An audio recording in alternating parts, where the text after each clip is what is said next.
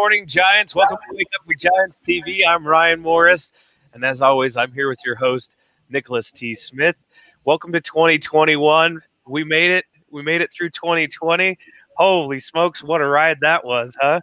I'm so excited for today's episode because if you feel like that you've had like some struggles and some hardships and just needed to break through, this guest is for you. Nick, will you introduce him for us? I will. We've got Sean Michael Crane on with us. And at the age of 23, Sean was sentenced to 7 years in prison for a crime he didn't commit. And with nothing to show for his life at 23, he had a decision to make. From a cell, a small box, he had the ability to change his life or continue living the life he had for the first 23 years. And so this is a beautiful analogy for life because it really shows us that no matter what's occurred in your life, you have the ability to transform it. And so, Sean, I'm really looking forward to diving into your story and to just really sharing and getting vulnerable with you. So thank you. Yeah, absolutely. Thank you guys for having me here. I really appreciate it and excited to share my journey and my story with everyone. You know what's cool is anytime that we have a great message on, we have tech issues. And so we know it's going to be good anytime it cuts out. So am I cutting out already? Yeah, it's a little delayed, but it's good. I think we're going to get the message here. And I want to make a reminder here too. If you're watching this in the comments, if you go in and accept StreamYard's policy to show your name, then it'll show us your name when you comment. That way we don't call you just Facebook user. But please comment. If you have thoughts as Sean's talking, please share. Like we'll share that on the screen here.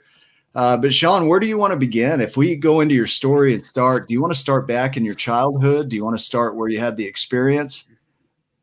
Yeah. So I'll touch briefly on my childhood because it's important to just understand the ups and downs. I mean, the big ups and downs I went through in life to get me to this point. So first of all, like I said, thank you guys for having me here.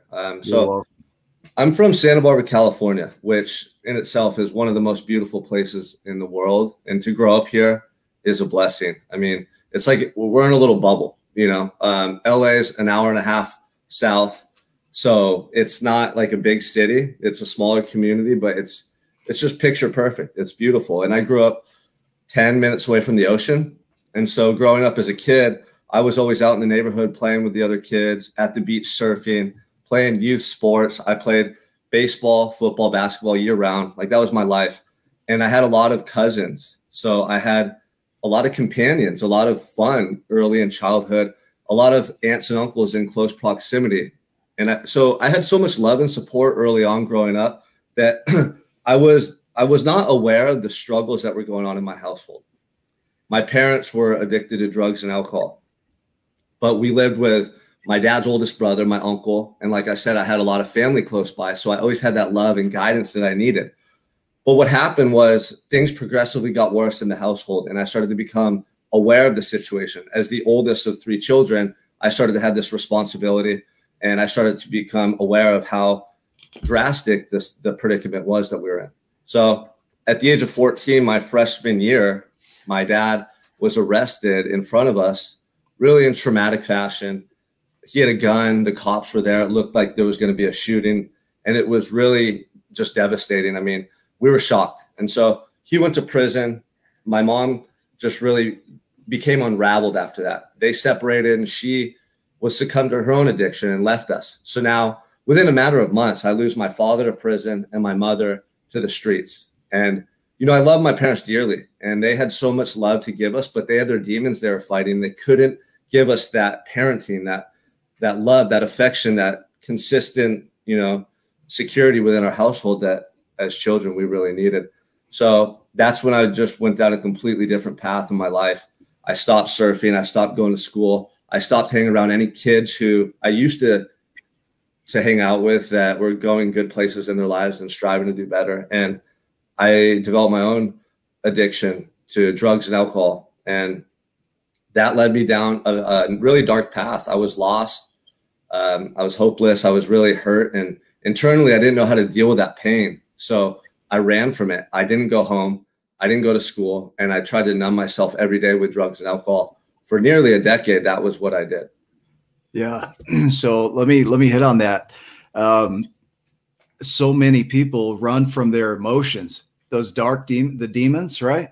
And they hide it in things, you know, and it could be anything. It doesn't even have to be drugs and alcohol. It could be addiction to your phone. It could be addiction to a person. It could be addiction to adrenaline, you know, but it's all this running away from those emotions. And so, you know, just viewing it from the outside here. So your dad goes to prison, your mom loses herself to drugs and alcohol. So you lose her to the streets.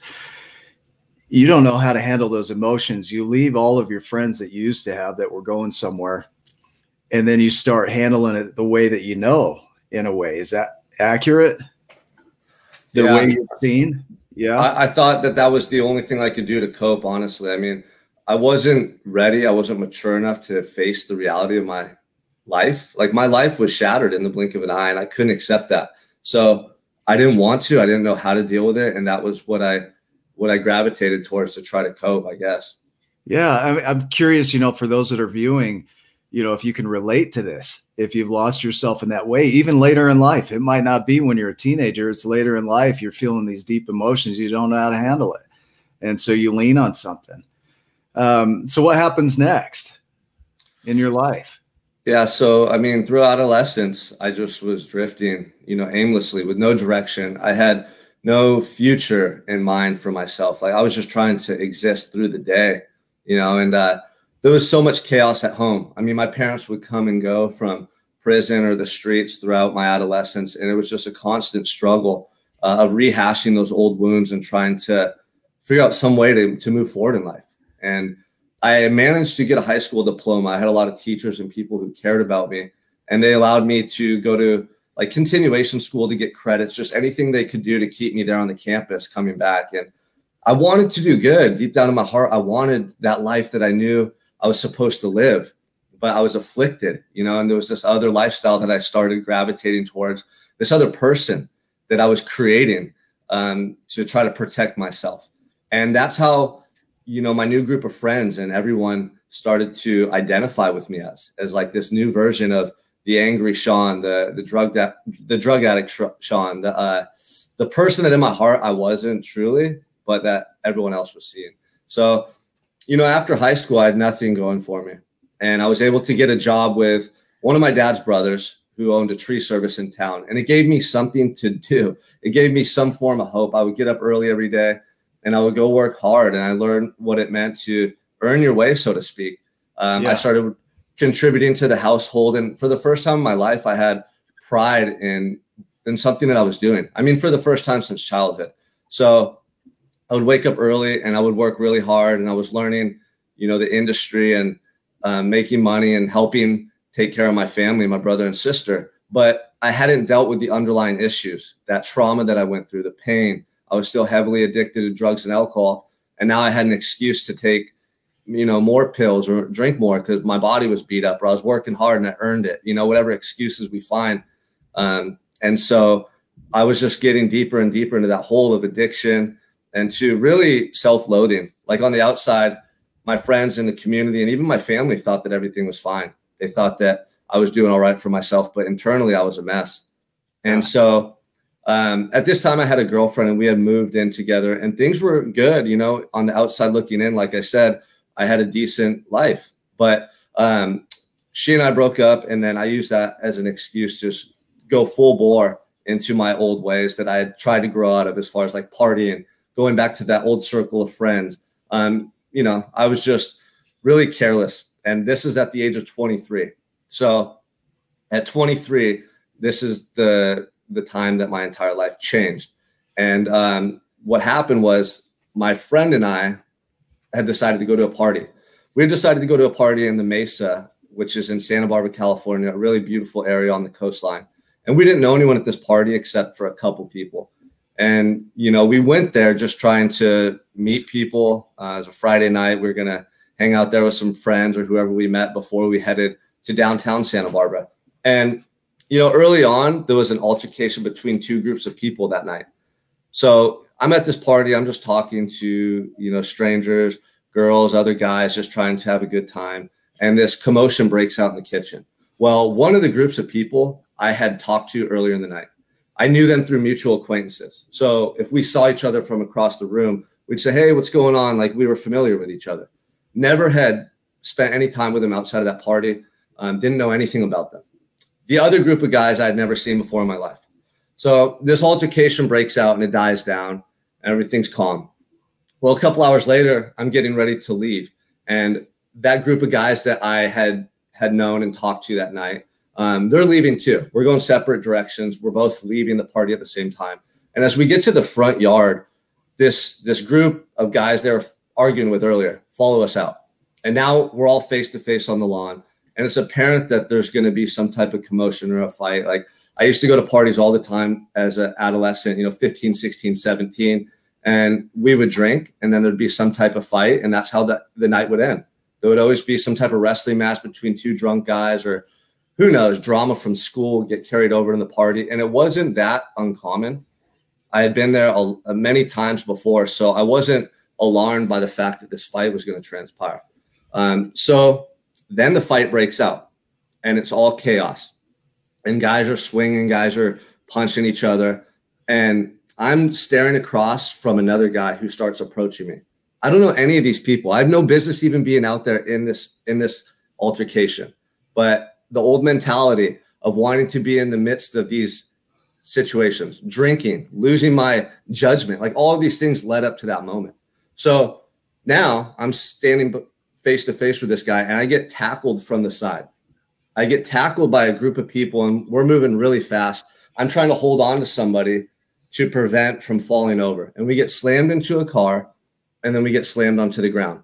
And my thought is that, okay, a group of the guys at the party or in this fight zeroed in on me and they're going to jump me. I mean, I've seen it happen before. It had happened to me in the past where you get into a bigger altercation, you end up getting attacked by a couple guys. So I'm on the ground now after getting slammed into a car and then on the ground. I'm holding on to that original person, just trying to protect myself. And I'm thinking any second I'm going to start getting assaulted, kicked in the head, punched. Nothing happens. So I remember thinking, okay, I don't know what's going on here. I got to get this guy off of me. And I'm trying to roll him off of me and he wouldn't budge. He was a bigger guy. I could not move him off of me. Finally, I did. And it happened pretty easily all of a sudden. And I was kind of bewildered by this whole chain of events as it happened. So I get up and my first instinct is to punch this guy because he's going to attack me. Like, that's what I'm thinking is happening.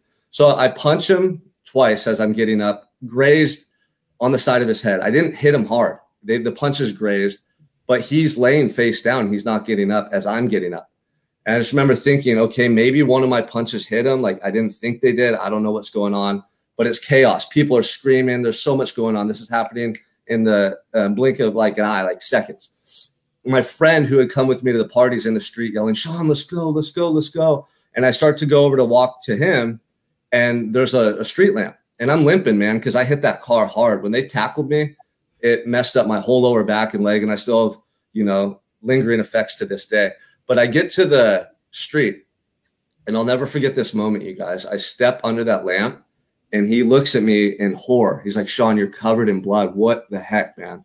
And from my face to my shirt, like blood's dripping off of me, completely covered in blood. And I had no idea what was going on at that point. I was in complete shock. I just know that now he's running up the street yelling, let's go, let's go. And there's people scattering everywhere. It's a free for all. So I start trying to follow him up the street and I'm limping. I can't even walk, man. I'm limping. I mean, to get 25 yards takes me what feels like forever. And I'm not thinking about anything. I'm just in survival mode, like trying to get out of there. And we get up the street and he's waving me into a laundromat. And we go into the laundromat and he tells me, hey, take off your shirt. You're covered in blood. He had found an old shirt in the dryer, and he gives me this shirt. As we're limping into the laundry room, cops are racing by on the street with their lights on down to the scene. And it's just pandemonium. Like, it's crazy. So he had called a cab. I don't know when he calls this cab, but this guy's waiting down the street. It looked like the perfect getaway. All I know is we have to get out of there. I don't know what's going on. We get in the cab and we leave and we drive off. And so as we're driving off, we're not really talking, but I'm trying to make sense of things in my head. And we get to his place that night.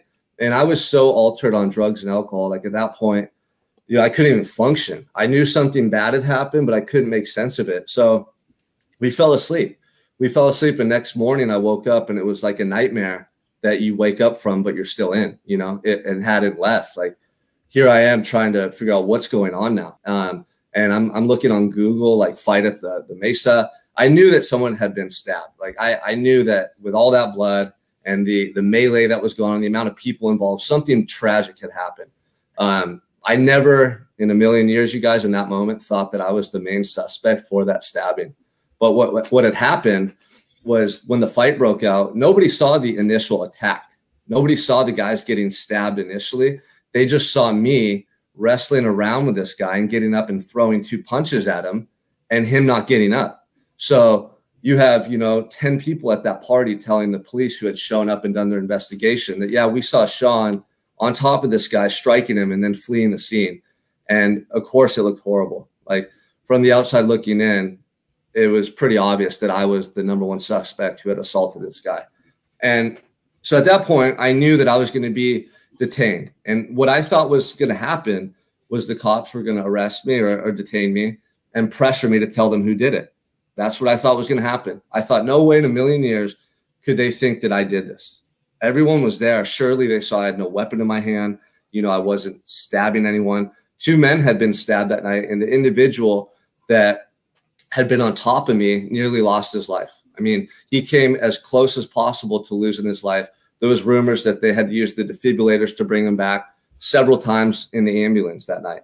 So what happened was within 24 hours, the cops came, in dramatic fashion with the SWAT team and AR-15s and the dogs, and they arrested me at that house where I stayed, my friends, at gunpoint, and they charged me with attempted murder.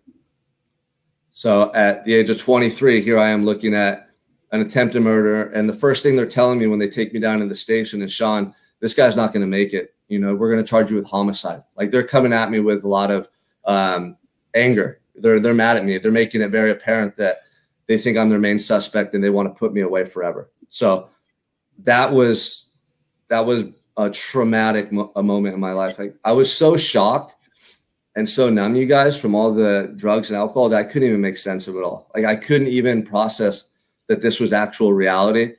But it was like a nightmare, man, that you just don't wake up from, that you never think you'll find yourself in that moment. So in a way, you recreated what you experienced with your dad in childhood with the police and the SWAT, and maybe, I mean, I'm guessing here, a similar fashion where you're now in that same situation. I mean, a situation where I don't know where you're at, mentally at this point, but there's a chance you're going away to prison for a long, long time. Like, your life has changed whether you want it to or not, because you're in that situation. And so does that sound, am I describing this accurately, or am I? Yeah. I mean, yeah, absolutely. I was shocked, and I couldn't believe that my whole life was about to be over before I felt like I really got a chance to live it. And, I knew that I wasn't guilty of the crime that they charged me with. I didn't stab anyone. I wasn't guilty of really anything but just stupidity and ignorance and being in the wrong place, putting myself in a really bad situation. I should have never been out there. So I didn't get upset for the fact that they were charging me with the crime. Like, I never got resentful, you guys. I was more just so disappointed that I had let my life come to that, that in my heart, I knew who I was and how I wanted to live. But because I couldn't deal with the pain from childhood, because I had created this persona and this lifestyle to protect me and cope, that it had led me down that negative path. And here I was now at 23 with my life completely over. It was gone. They were going to send me to prison for the rest of my life. And in my eyes, that was almost worse than dying, because now I have to relive my pain and misery every day until I do succumb to death in a cell. Like, it was really horrible. It was really devastating. And it shocked me to the very core. I mean, it shocked me to the core in a way that I can't even describe. The first day I go to court, there's all these photographers and people in there trying to take pictures of me to put on the front page of the paper in my community. Sean Crane charged with attempted murder, like, on the front page of the paper. And the first thing my lawyer says to me when they come up, she told me, hey, they're going to amend your charges. the victim's brain dead. We're going to charge you with homicide. So that was the first thing I heard in court. And I was just in disbelief. I couldn't even accept it. I couldn't even acknowledge that it was reality at that point. See, I'm picturing this for our viewers and our listeners. You know, our whole goal with the book, The Giants and the Smalls, is to show that no matter where you are in your life, you have the ability to shift that. And this is one of the more extreme cases that we've had on the show, where somebody was hurt severely. You end up going to prison. About 5 years in, they release you. And there's probably something around that we could talk about. But you still had a choice to make. Even inside of prison, inside of this whole experience, you had a chance to choose your outcome, to decide whether that's going to be your life and you're going to spend the rest of your life that way, or you're going to make a difference. And what I know about you in the ending of the story a little bit, and it's just beginning for you, I know how you chose, and that's why we have you on here. If this was a case of, I didn't do anything wrong, there's no big deal, you know, where's the journey in that and the growth in that? Like, this is a hard topic. And even though people might not relate to this in the case of homicide or attempted homicide or prison, we all have our own prisons. I've had it. I've been through it. Yeah. And that's really my message. So what I discovered early on was that I had been living my life in prison in my mind, and that I had acted like a victim of circumstance. You know, yeah, I was young and I wasn't ready to deal with the things that were going on at home, but I allowed all those external events to dictate the way I live my life. So what happened early on was I stopped paying attention to the court proceedings. I knew I was going to prison. I knew they didn't believe me that I didn't do it. And I wasn't going to waste any energy or time being upset over that. I wasn't going to waste any energy or time complaining and saying, I'm innocent, I didn't do this. Like, why don't you guys believe me? Because you guys, what happened was I felt immensely guilty for the way I had chosen to live my life. I felt so guilty for wasting away this precious life that we have. And that's what I was doing. I was just watching it pass me by, making excuses, never following what was in my heart. You know, I wanted to be a professional athlete and go to college and give back to the community and do all these things. And I had done nothing. I had done nothing. And I experienced a profound form of regret early on in that cell by myself, reflecting on the way I'd chosen to live my life. And what happened was I started to see the truth. I had nothing but time, no phones, no job, no distractions, just me in that small cell and the truth. And I started to accumulate sobriety in those first couple months, and my mind started to come alive. And I started to experience emotions inside of me that were transformative. Suddenly I saw how invaluable life was and how quickly it could be taken away. And I started to love life for the first time. I started to want to go out and live. I wanted to do all the things that I had overlooked and neglected. And so this energy was coming alive inside of me that was indescribable. And my sobriety is accumulating. And I'm reflecting every day, and I'm realizing so much about myself and seeing things really for the first time that I couldn't see, you know. And what happened was I made a couple commitments to myself on the deepest level internally that have transformed my life forever. The first one was that I would never touch drugs or alcohol ever again. That was 9 years ago. I have 9 years of sobriety today. Never touch drugs or alcohol again from that moment on. The second one was that I made an internal commitment to myself that no matter how much time I did in prison, no matter where I went in my life, that I would give my all every day, every moment for the rest of my life to being my true self and just being the best person that I could. I saw how quickly everything could be taken away, and it scared me. And I was so disappointed in the choices that I made to get to that point that I just was going to do whatever it took to redeem myself for me, not for society, not for other people who I'd spent so long trying to impress and do things for, but for me. So internally, I felt that internal peace. And at night, I could lay my head on the pillow knowing that I'm doing the right thing no matter where I'm at. And what started to transpire was, for the first time in my life, I started to love myself. And I started to feel proud of myself for who I was becoming.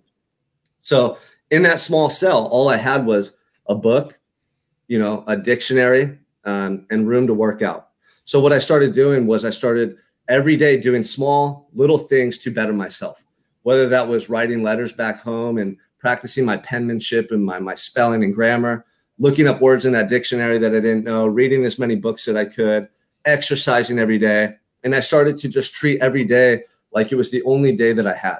So before I even go off to prison, I'm changing, I'm transforming, I'm feeling a shift internally that I can't even describe with words. And I'm trying to write letters home and tell people what's happening because it's so amazing. Like here I am in the cement box, but I'm feeling more alive and better than I ever had in my life. And I couldn't believe it.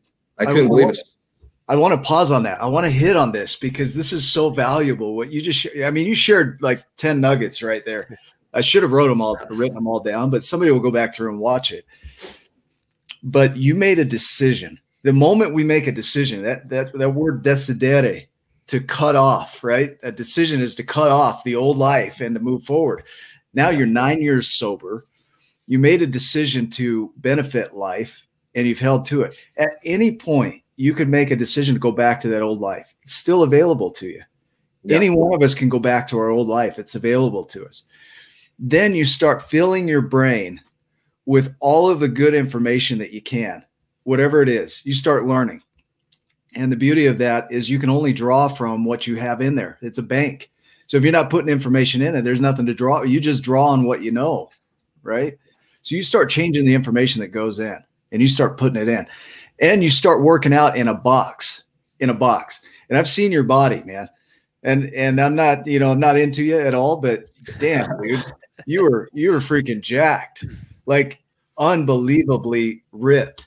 And this is something that you could do inside of prison walls. And so we all have these thoughts of, I'll do it when, or if this were just right, then I can. What comes up for you around that as you hear that? Yeah, I mean, there's so much there, like you said. I want to go back to what you were talking about as far as your knowledge base and education. Up until that point, I hadn't done anything to learn to educate myself. And I really thought I just wasn't very intelligent. I thought I had some street smarts and I was good at interacting with people. I had a lot of social skills. But when it came to book smarts and stuff of that nature, I was just not there. That's what I thought. Because I would write letters home and I would get letters back of people correcting my spelling. And I felt embarrassed by that. I mean, here I'm 23 and I can't even write a proper letter back home. And I had a cellmate at the time and I would ask him how to spell all these different words. And, I could tell he's probably kind of getting a little irritable. Like, come on, man. One day I asked him and out of the corner of my eye, I see something flying over towards me. It's this little pocket dictionary. It hits me in the shoulder. He said, look it up. And I was like, what? Look it, At first I didn't know how to take that. But in my head, I'm like, okay, watch, I'm going to prove to you and everyone. And so from that moment on, I looked up every word in that dictionary. I completely transformed the way I could write and speak and everything about my intellect. Really, like I started to see that if I did apply myself, I was able to learn and to change, right? Because we think we're stuck a certain way. So it just started with me writing letters and writing those letters to the best of my ability, as if they're going to be published in the New York Times. And people started commenting back like, hey, Sean, your writing's getting really good. And we could tell you're trying, and every book I read, any word I didn't know, I'd write it down. I would quiz myself at the end of the week, like I'm in 5th grade in a jail cell, right? All my vocabulary words. And I started to change the way I could speak. I felt my mind coming alive and I was able to think much more clear and quicker than ever before. And this is what gave me the confidence when I did go to prison to enroll in the correspondence program they had there to earn a college degree. If I had not taken these steps early on, I still would have had that limiting belief. Oh, I'm not very smart, right? I can't do it. And that would have really limited me in what I was able to accomplish in prison. But in prison, I got 4 college degrees, all AA degrees, because that's all they give you access to. But I learned everything I could. Every day, I had something positive to do for myself. Every day, I had studying, writing, reading to do, and it opened up this whole new world for me. So that's what started happening to me in that cell. I became willing to just go for it. This is what I mean when I say give your all, like everything across the board. My workouts, I would work out until I couldn't even move, man. Like we had this little area where you can't even both do push-ups in the cell at the same time. I go down, then I get up and he goes down. But this is all we have. This is the only thing we have to construct some type of positive energy and feelings of like, I'm doing it, right? I'm taking care of myself. I'm doing what I can in here to better myself. So of course, we're going to give our all to those workouts to the point where 1,000 squats and 1,000 push-ups in an hour became average. That became just enough, right? And this is what I mean. Like every day became so valuable. There was not one day that I overlooked in there. So going through those 8 months in the county, by the time I was going off to prison, I was ready. I was going into it with the mentality that I was going to do whatever I had to avoid trouble, avoid conflict, maintain this positive mindset that I'd started to create, and just do anything constructive every single day to better myself, because I was already seeing beyond prison. I knew when I came home that I wanted to have a good life, that I wanted to make an impact. And I was seeing what was possible with my effort, which was so transformative for the way that I viewed myself, my self-identity. Because before that, you know, I doubted myself. I hadn't proven it to me. I didn't prove what I can do and accomplish because I wasn't taking action. So yeah, leading up to prison, I went into my time in prison, that 5.5 years, with a completely different mindset than the individual who had come into the county jail just months prior. That's interesting that you talk about that, because like in my mind, I think that it would be so easy, and that the majority for sure probably goes in and just, you know, they might do their, you know, exercise or whatnot, but to actually to sit down and then to build that discipline and to go through what you did, it's probably, I would imagine it's rare. That I don't know if I've never been to prison, but that's, I mean, it would be so easy just to say, this is my circumstance, you know, I'm here. So, you know, yeah, I'm curious. Throw the towel. I'm curious on that too. So adding to that, Ryan, just the idea, my kids are watching, they would love the show 60 Days In, right? Where they take common people, they put them in jail for 60 days. What you see is a lot of people become their environment. They just become the environment and they fit in. And within that prison environment, there's this idea that I'm a victim, you know, they're victims. Yeah. And here you are. Yeah. Can you talk to that? Can you speak to that? Like, how did you stay focused on what you wanted inside of the environment that it was? Yeah, no, you're absolutely right. 99% of people that go into that environment leave worse off. It's just tragic to see what happens. What happened to me early on, it's because of the severity of my charges, you guys. If I would have been in there for a DUI, it wouldn't have had the same impact. But I'm looking at my entire life, losing my life. Like that, what that did to me on an internal level. All these guys are going in there for 1 year to 2 years, 3 years. They're getting out. They're not even really sweating it. They're like, okay, I go in here, you know, play some cards, hang out with the fellas, and then I get to go home in a year back to my old lifestyle. It's not enough to wake them up. But I'm looking at 10, 20, 30 years in prison, and it's shocking me to the core. And I'm just like, God, give me another chance. Like, I'll do whatever it takes. So early on in my own mindset, I said, I'm not going to ever be a victim. I was sick of doing that. I was doing that my whole life, blaming society, blaming my parents, blaming everyone, but it was harming me. I was the one being affected. So early on, to not find, you know, fault with the judge, the DA, the witnesses, the police force, like to not blame them for wrongly incarcerating me, that was huge. I never went there once in my mind because I knew that would waste so much energy and take away from this monumental challenge that I had to face, which was my redemption, overcoming this time in prison, like this environment, right? So immediately seeing the people, feeling that negative energy, seeing the way that day to day, like the interactions were in there, I had to put myself in the most positive place mentally. I had to have the most focus. Everything I did, every second counted, because you have a negative interaction with someone, it turns into a fight real quick. And now you're looking at more time or getting hurt, or who knows what happens. It's a negative outcome. So what happened for me, because some of my family members growing up, and myself included, started to go down that negative path and that lifestyle, that wasn't me in my heart. But I had chosen that route. We talked about that earlier, why I chose to go that route. But in my heart, that wasn't me. And I never felt right, like acting that way or being in those situations with my old friends and associates. So when I got to jail and I was surrounded by hundreds of these guys, I was repulsed by this place. Like, that wasn't who I was. I didn't want to be okay with being there. I didn't want people to look at me and say, oh yeah, Sean, like he fits in over there. I wanted to do whatever I could to not be placed in that category, because that's not who I was in my heart. I wanted to be a good person, contribute to society, help people. Like, this is what was in my heart. And I discovered that, you know, sitting in that cell, the truth came right, you know, forth before me. Like, I could see the truth. This is not what you want, Sean. This is not who you are.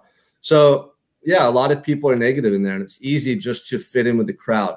But I knew that to do that would just cause so much harm for the rest of my life. And I would never be able to get back, you know, and to do the things that I wanted. So it was a choice early on that, you know, you don't really see a lot of people do it because it's hard to stand out in that way. Like it's hard to not fit in, right? I think we're growing up in school and in society in general, we always want to fit in and be accepted by our peers. Yeah. The same thing in prison, but all the stuff that they want you to do to fit in is all negative. It's drug use, it's violence, it's negative self-talk, negative thinking. Like it's just every day would have been so horrible. Every day would have been just devastating to live like that. And I couldn't do that to myself. I think of that term, the acceptance, you know, it's one of the biggest things we all pursue is acceptance. And even in my journey, there's this idea that at some degree, I want to be accepted.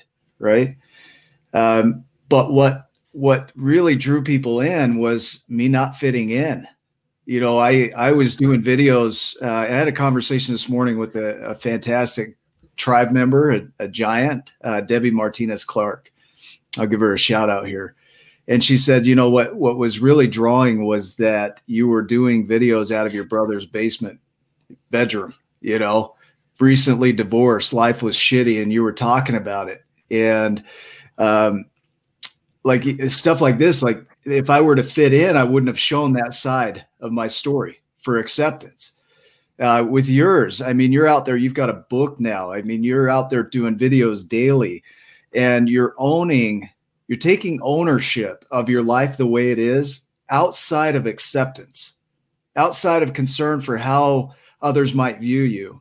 And that's why I wanted you on this show so badly, is because it's another view of, we have these judgments about things like this. We have these judgments. Oh, you went to prison, you're automatically a terrible human. We can no longer accept you back into society because you went to prison. And I see it differently with you. I see what you're doing, and you're making a positive impact. You're showing people what's possible. You're inspiring people with your story, all outside of acceptance. I write fit out, right? Instead of fit in, like go be the odd duck. I mean, it's a little weird way to say that, but that's what you're doing. You're fitting out. And, man, I can see this for so many people in our tribe of, we want to hide our life. You know, there's a meme that says we compare our backstory to somebody's highlight reel. And we don't want them to see what life is really like on the back end of our lives. And that's the power, that all that stuff is the power that helps you to move forward if you'll just own it. Yeah. What comes up for you with that? Yeah. I mean, I was exhausted by the time I got to that jail cell. Being this person that I truly didn't feel aligned to in my heart, and doing everything for everyone else, codependent relationships, friends, what you just spoke about, acceptance, it was draining me, man. Every day of my life, I was living as this person that I didn't want to be, and I was stuck, and I didn't know how to get out of that. So by the time I found myself in the cell, I was just relieved in a way, like, wow, I don't have to do that anymore. I can be my true self. And the more I did it, the better I felt. And it didn't matter that I was in jail. Here I was having a new opportunity to live life in accordance with what I felt in my heart. And that was revolutionary for me. I never thought that that was possible. I never knew how I could start that, because I was worried about what people would think. Oh, Sean, what if you decide to go to City College and play football, right? One day I thought about that. We had a pickup game at the beach with some of my old friends. I saw them down there and I played with them, and I had a great game, and I was the best player out there. And they're like, Sean, why didn't you play with us in high school, man? We missed you. We could have used you, you know? And they're like, you should go play at City College. You could still play. And in that moment, my heart was saying, yeah, go. Like, you could still do it. But then the next day, the fear, the self-doubt surfaced. And I thought about, well, what is my family? What are all these people going to think about who am I to go off and just play football now after neglecting myself in high school? And it was that type of thought process that had me stuck in life. The fear, the self-doubt. So yeah, I can relate to that so much. And you said something else that was really important. Like when we compare ourselves to others, and maybe we don't like the way that makes us feel. So number one, we always are competing with someone, ourselves. Who were we yesterday, last week? Who do we want to be? And what are we going to do about that? And if we don't like the comparison, like what I've found, honestly, is a lot of times we hold back, man. We're capable of so much more. If we don't feel comfortable with our highlight reel, well, then why not? Let's make it amazing. Like, we have this one life to live, and we're capable of so much more. If we get up every day and we just give our all, and we're striving to do the things in life that we truly want to do, you're going to make the most unforgettable memories. You're going to make the most amazing highlight reel ever. And it's for you and you only, nobody else. It's for you to know that I didn't leave anything on the table. I didn't hold back. I'm giving my all to this life, making those memories, traveling, giving back to others, like whatever it is that you want to do that's important to you in your heart. That's what we have to be pursuing in life, man. I was challenged the other day to create my dream life, a dream day, right? The ultimate day. And what's surprising is that it's way more affordable than I thought it would be. Yeah. But what was costly is all of the things I would say of, like you, like, who am I, right? That question, like, people will say that question and not in a positive state. You know, it's almost always a negative of, who am I to do this thing, right? Mm-hmm. Not who am I? Well, I'm a motherfucking giant. Excuse me, you're gonna have to bleep that out later, Ryan. It's one of those things that we can stand in our power. Don't leave anything on the table. You know, just your dream day, the life you want to live, is probably more attainable than you think if you'll just do it. But we tell ourselves all the reasons why we can't, you know, and this goes back to the book. There's a part that says that. See, smalls tell themselves all the reasons why they can't become a giant. And it's time for us to start doing the things that show us that we can. Your dream life is way more attainable than you'd ever know. And you're proving that. You're proving that. From a prison cell, you're proving it, you know? You're not there anymore, just to be clear, you know. Yeah, no, I've been home for only 3 years, but let me touch on that, because that's such an important topic. And I think that's one of, like, the most profound topics in our world right now is fear and self-doubt on one side versus our natural intuition and desire on the other side. So a lot of times we make a decision based on fear and self-doubt, right? Over and over and over. Like, we have this desire to do something. This was me for my whole life. Sean, go play college or go play sports, go sign up at school. I can't do it. Like, what are people going to think? What if I'm not good enough? Sean, you should stop doing drugs and alcohol. Like, get yourself back on track. Like, it's always this dilemma. And the more I'm reinforcing the self-doubt and fear, well, of course, that's what's going to transpire within my life. Those are the results that I'm creating. And that decision-making process is going to feel more natural than pursuing what we want in our heart. But we can flip that switch. It takes one decision to follow in accordance with that intuition. And then suddenly you realize, wow, the world didn't crumble. Like, I'm still alive. I can make a decision to follow my heart and do something challenging, and it's okay. Yeah, right? It's okay. I can do it. I can do this. And that thought process is so powerful, because a lot of people reinforce that other thought process to, like, I'm not good enough. I can't do it, you know? And the decision is ours to make. And so you talk about, like, creating your dream life. It starts with one decision. And the more that we make a decision in our favor, we have that intuition, we listen to it, and we follow through with action. Next time around, that's going to be an easier process, an easier decision to make. And this adventure that we're on, this journey, it's a series of small decisions. People think that the big mansion, the $1 million in the bank account, you know, all of this lavish lifestyle is the end result that we're seeking. It's not. It's the fulfillment and the internal peace and self-love come from making the decision in your favor. Okay. You feel so good about yourself for doing that. Yeah. That's the feeling. That's the feeling that I experienced in jail. I thought I needed this redemption. I needed to come home and do all these things in order to find that internal peace and self-love. As soon as I started doing push-ups in the cell and looking up words in the dictionary, I figured it out. I figured it out. And from that moment on, my life has never been the same. Okay, I gotta pause you, man. Like, cause I know you can offload and download a ton right here. You talked about intuition just briefly. Okay. Intuition is our inner knowing based on the information we've put into here. And it's an automatic behavior. If you think of the book, Thinking Fast and Slow, or you look at heuristics, all we're doing is we're creating mental calculations based on what we know. So if the information that's in there is faulty, your intuition is going to be off. And so the more information you're able to put in, the more you have to draw from. So when you go to that intuition, you can quickly access that information without having to pull it up fully and make a decision because you have access to that information. So what you put in matters for your intuition. And the other thing is like, and I hope I can find my way back to what I was going to say here. I don't know. I might have lost it here. The series of small decisions. It really is this commitment. I think I wrote it down here. Yeah, I think I've lost it. Anyway, no, I know what it is. The feelings. Pay attention to the feelings, because you talk about the feeling that you had in prison.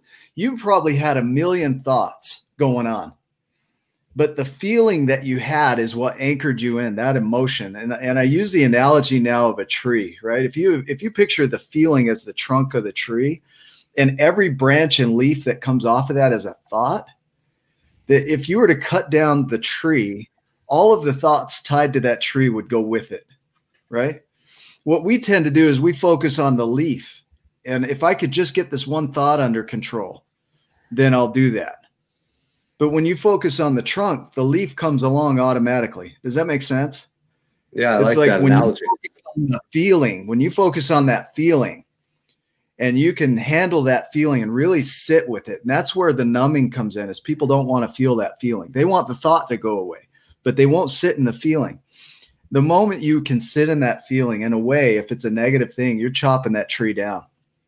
And every thought that's ever tied to that feeling goes with it. It's the way our bodies are designed.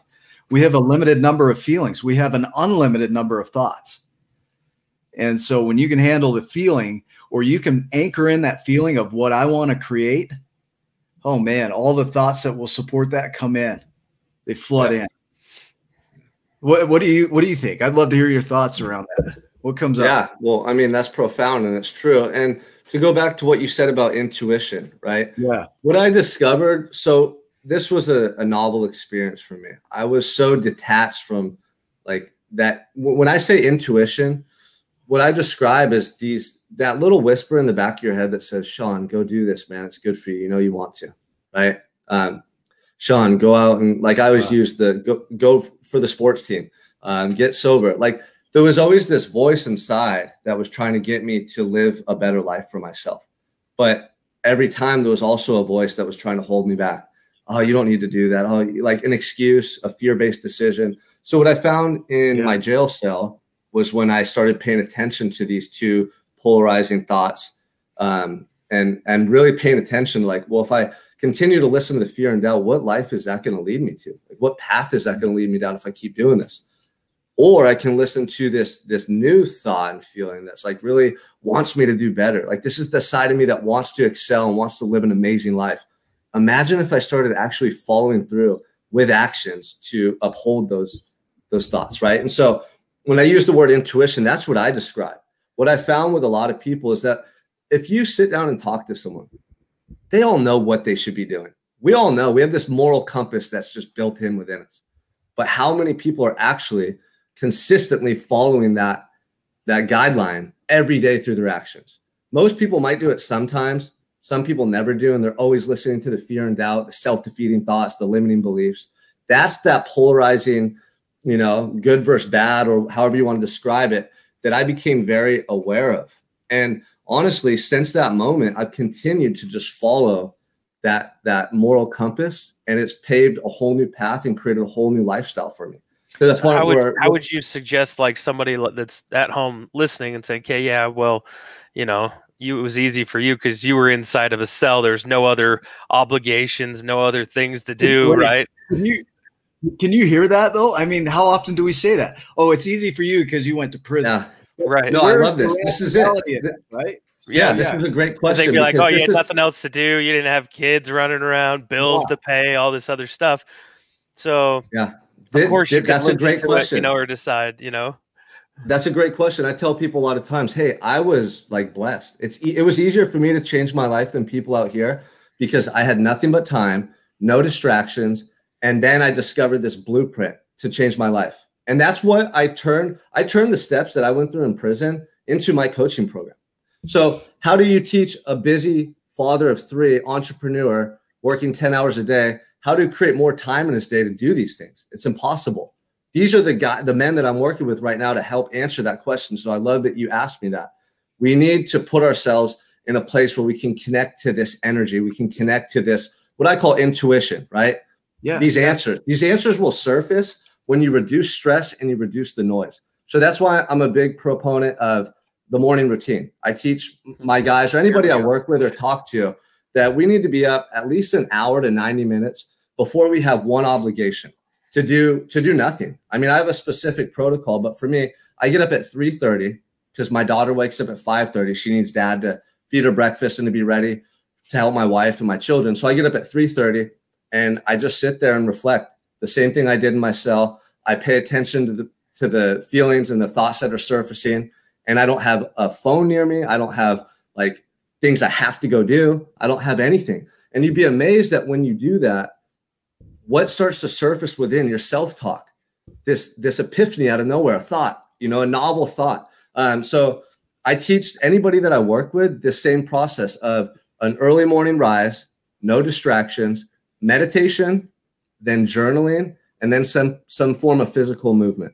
Because those are the 3 things that I would do every day in my cell before I even engage with other people to be at my best, to be mentally so focused and aware, right? To be internally just at peace. Because now I'm getting up early and have time for myself. And you have this internal dialogue that starts to take place day by day by day. And you start to get to know yourself in a different way. You start to see things differently. Suddenly you're tapped into that creative energy that gets bogged down by stress and go, go, go mentality. When we're on the go all the time, we're closed off to what people call like infinite intelligence or creative ideas. For me, I get them every day still because I'm up and it's quiet and there's no noise. And I'm meditating and I'm reflecting on that. And then I'm writing down stuff that came to me in my meditation. And it's continuing this process of introspection. Like it's a whole world that just opens up within. Then I go on a run. It's almost backwards because you, like in your head, you think, oh, I got to grind to get ahead.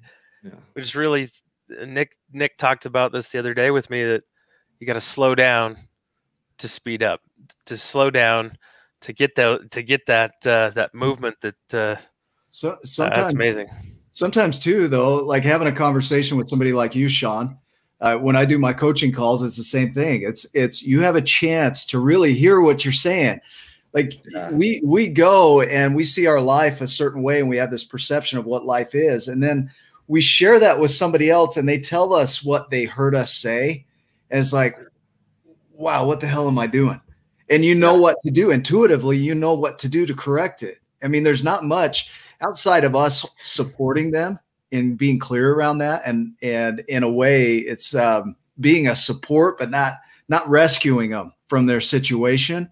It allows them to recognize that they already have the power within them. They just need to hear it. They just need to hear it. Yeah, no, I'm so glad you said that. I mean, I tell anybody I work with or talk to, like, hey, you already have the answers. You have all the answers. You're just not aware of them yet. So whether that's saying something out loud that changes the way we perceive it, or getting feedback and getting this like paradigm shift in that moment. So that's so powerful what you said. I'm glad you shared that.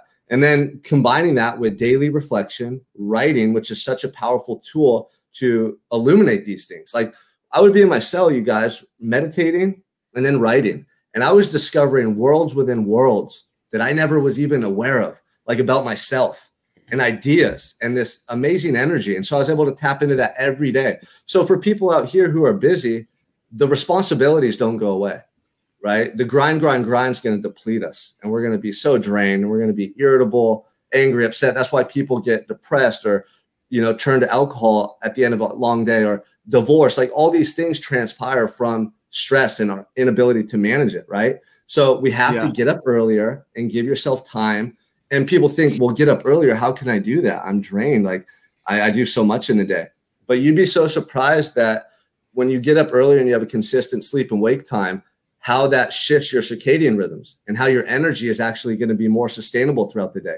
And then when you're doing things like meditation, journaling, exercising daily, you're investing in yourself. You're doing things that improve your energy levels, not deplete them, like a bank account, right? Now you're doing these things every day that are like deposits versus just drain yourself every day and expect that you can make it work. It's not sustainable. Sean, I'm feeling ripped off, man.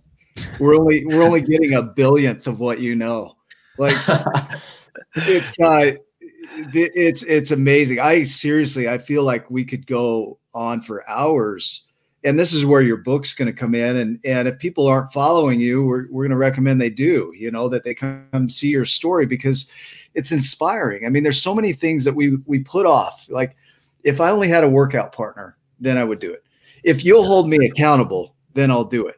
Well, what happens when you're in a box by yourself? I love the show Alone on Hulu or Netflix because these guys are out on an island by themselves and there is nobody coming to rescue. If they're going to rescue themselves, they got to do it. If they're going to have a conversation, it's going to be with themselves. And you talk about a tough game is when they can have all the survival skills in the world. But when it comes to the mental and really facing and knowing you, oh my God, dude, they drop off like flies. Like, that's too scary. I want to go back home where it's safe. Yeah. We are our solution. Like when you sit and journal, you get a chance to have a conversation with yourself and your higher potential. And you start to have these downloads in a way of ideas. Like you say, you see worlds on worlds on worlds. This goes above and beyond any beliefs. It incorporates all these beliefs. It's like when you tap into your intuition and your higher knowing and your wiser self, or your God or source or universe or whatever you want to call it, it really takes you slowing down and having that walkabout in a way, or that, like we don't have these rituals in our culture so much where you go out and you're isolated. Jesus went to the desert for 40 days by himself. You imagine the conversations you start having with yourself if you're in the desert alone. You're going to discover some things. Yeah, no, absolutely. I mean, isolation and time to reflect is so powerful. Even if we did it for an hour a day or on the weekend, you just go on a hike or something. That's why I run in the mornings, man. I get up and I meditate and journal and run. So now for 2-3 hours sometimes, I'm up here just playing stuff over, talking, having that internal dialogue, connecting to that source. You know how many times I'll go on a run and get an idea about, a video to do, a training to do. Like everything is based on that morning routine. I don't have to have a content planner. I don't have to have copyright or, people like that. It all comes to me and then I just apply it. And that's what's been happening for the past 5 to 8 years. And it's amazing that when I say my path has been like unveiled before me and I just follow it, I use this analogy. Like my path is just being laid out before me. My job is just to give my all every step of the way. Like the path is there. I just have to do everything to the best of my ability. And that's what I do. So you said something a second ago too that really caught my attention. A lot of people say, "Oh, I'll work out when." It's the first of the year. A couple of days ago. So New Year's resolutions might be big right now. I'll do this when, or New Year's resolution. But what most people don't have is a clear vision and image of who they want to be in 5 or 10 years from now. Like, can you give me complete detail about the man or individual you want to be in 5 years? If I ask people that, they might have an idea, but can you write it out to the point where I can see it clearly? And most people can't. And then they get scared or they feel bad about that. Like there's something wrong with them. And that's not the case at all. They just haven't sat down and taken the time to do it. Yeah. So this is honestly one of the first steps I do with anybody that I start working with is vision, creation, and connection. What do you want and why do you want that? And let's write it out to the point where there's no limitations. You write these words on this paper and it's going to come to life. What would you write, right? What would you write if you knew that they would come to life no matter what? And that breaks down the barriers. Early on, we need to go into it with that free thinking, because then we can tap into, like you said, what you really want in your heart and start to put it on paper.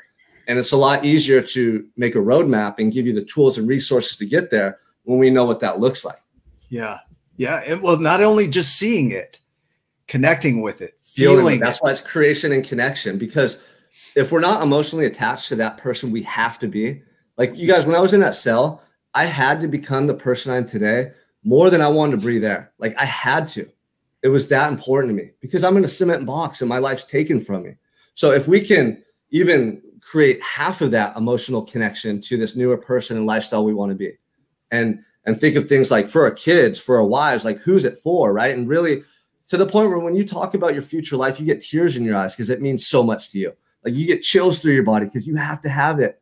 Because to go back to that old lifestyle or to keep doing what you're doing, it's just a death sentence. Like you want this new life so bad.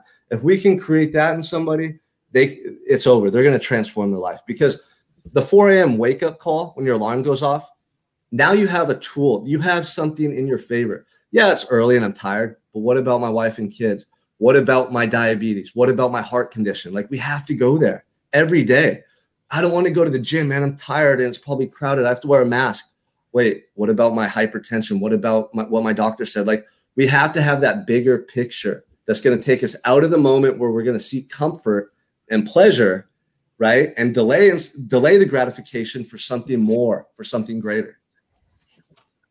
I love it, man. We're already at the hour. I mean, that went by fast. I know, man. So let me ask you, I'm going to ask you just kind of a combo question here.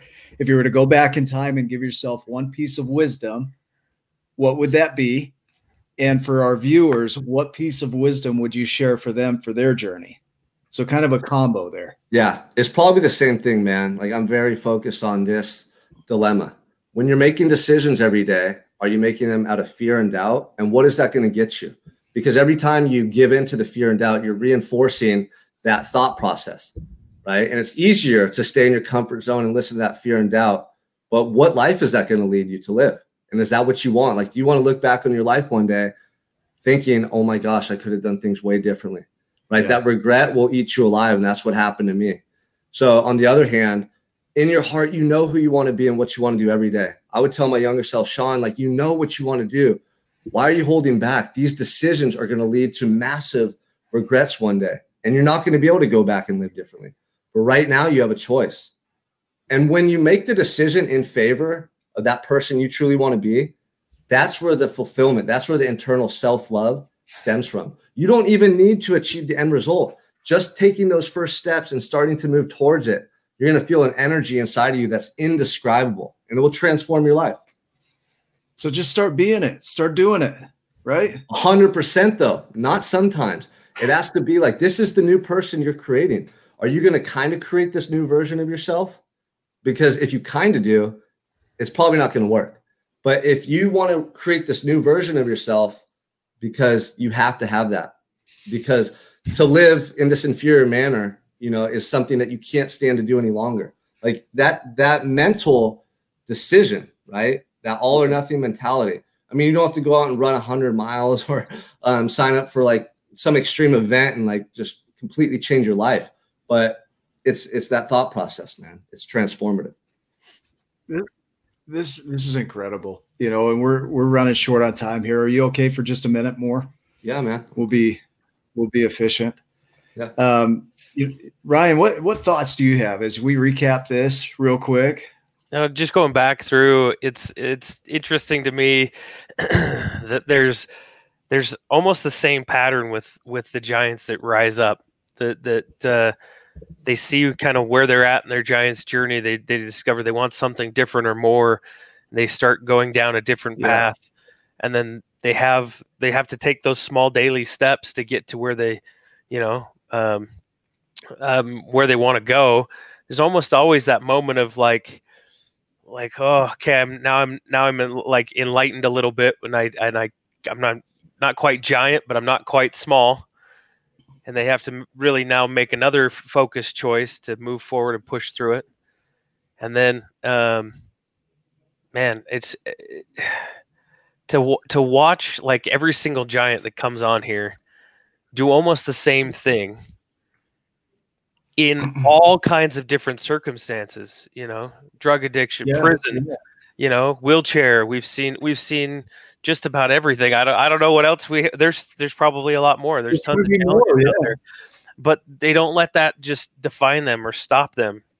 It might have for a little while, but then they have that awakening, and then they push through and they rise to the occasion. And I'm telling you, giants at home that are watching, look, if these guys can do this stuff, I mean, there's so much against. I mean, really, if you look at it, he had every reason to not succeed.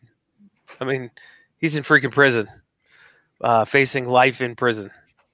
Like that's a big deal. And yet he made choices, and then those choices made him.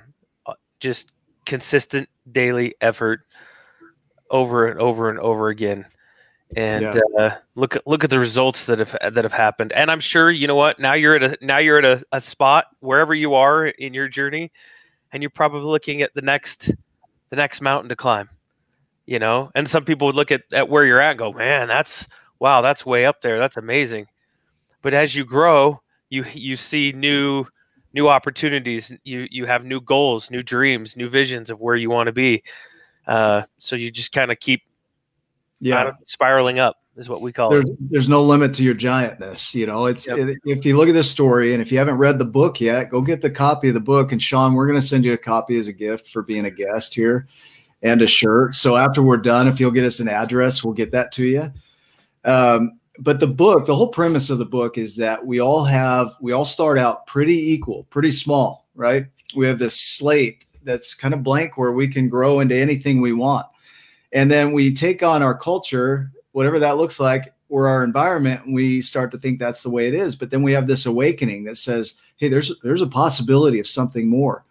And you hit on every point of this book, every single one, that you had an awakening. You had a culture that you lived into before you had that awakening. So you had some beliefs that were foundational that you could have lived into that you didn't. You said, there's got to be more for me. You go out on a path and you don't see the path clearly. You just put energy into it, just like our character in the story. And then you meet up with giants along the way, either through learning, through books or whatever, or people. And then you stand on their shoulders and you start to see there's more for you. Your cellmate throwing a dictionary at you and saying, look it up, is a giant move. It's like, dude, you have the ability to look it up. Start learning for yourself. That's what giants do. And then you work hard to create the life that you have. And not only that, you want to go back and help other people who are playing small lives to live into giant lives. Like, you hit on every point. And your book is going to be impactful, and I want people to watch for it. We've got your website going across the bottom here. Prison of Your Own, right? That's the name of the book. Yeah, it'll be available next week, January 12th. It'll be available on Amazon. Perfect. I can't wait to buy a copy. I'm going to get one. So yeah, for sure. I love this. Is there anything else that you feel you need to share for the show today? Well, I just want to thank you guys for having me on here. And of course, this is a topic, like you said, we could continue on and on with. But for anyone just listening, I mean, at one point I was a drug addict sitting in a jail cell with nothing. I was at rock bottom. I had nothing. And, you know, I found within myself the ability to continue fighting to change my life. And it was just a daily process. But, you know, there's hope for anybody. I know this has been a tough year. 2020 was, and going into this year, there's still a lot of adversity out there. But just know that you are so capable to overcome these things. And imagine the person you will be in the future, having overcome the pandemic and, you know, these challenges that we're facing. Like, it's going to sharpen you and make you a better version of yourself. So if you ever doubt yourself, if you ever don't feel like you can, like, do the things in your life you want, just know that I promise you can. If I could do it and change my life from a prison cell right now in this moment, you can start to change your life too. Amazing. There's nothing. I don't know how else to end that. That's perfect. So giants, go make it a giant day. Thanks for being a part of this show. Continue the comments in the comments section, and we'll share this, and we will see you on the next episode. Thanks for being a part of this. Thanks, Sean. Thank you, guys.